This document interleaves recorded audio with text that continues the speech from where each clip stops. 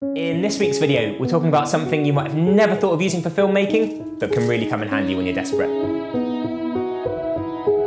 Tinfoil isn't probably something that you keep in your kit bag, but it's got three very handy uses if you find yourself in certain situations. Number one is blocking out light.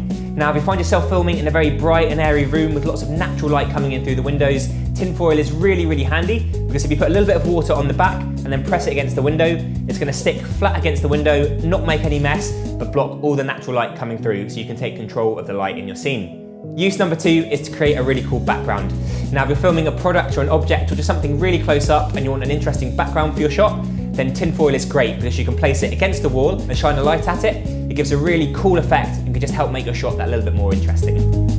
Third and finally, tinfoil acts just like a reflector. So if you find yourself without a big reflector on set, you can use tinfoil to bounce the light, and that's going to make it a lot softer when it hits your subject, rather than the light just coming from the light source itself.